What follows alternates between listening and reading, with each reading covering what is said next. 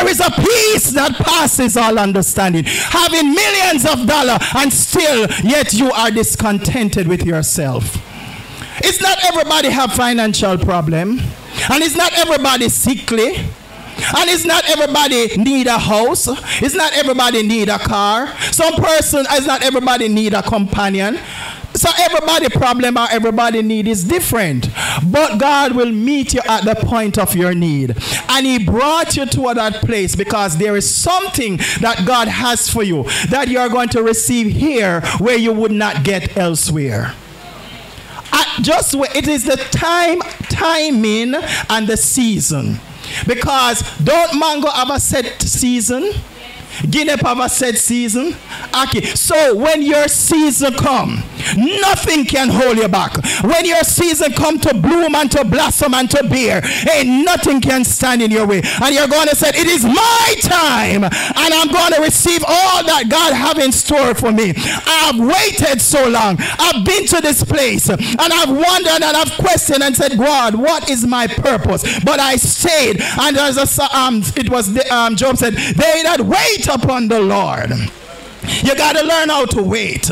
You got to wait upon the Lord, and you shall renew your strength. Isaiah said, you shall mount up with wings like eagle.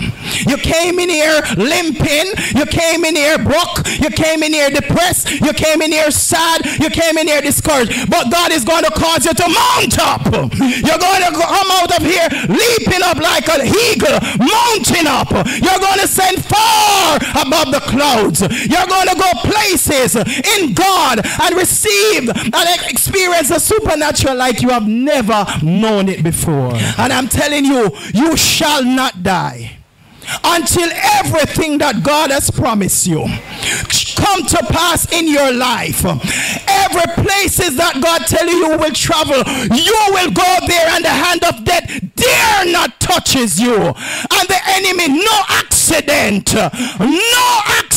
I come against accident in the name of Jesus. The spirit of delay can only work for such a time. But when God said it's time and it is over, God said when whatever he speak must come to pass. When God said it is enough, is enough. When God said it is over, it is over. It is your time and it is your season. Go forth beyond these open doors. There's a new and fresh anointing. Hear the Spirit calling you to come. Hallelujah. And as you move, as the Spirit of God woo you, and as the Spirit of God directs you, he has brought you safely thus far. You're at the right place. You're in the presence of God. And he has placed. The prophet is the mouthpiece of God. He speaks for God. The mouth is a very important part of the body. I don't care how you're beautiful.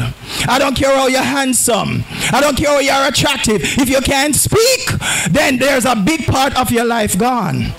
But the mouth is important because it communicates your desires. It communicates your passion, your dreams. The mouth speaks. The mouth articulates your thoughts. And so the mouth is very vital. And so the prophet is the mouthpiece of God.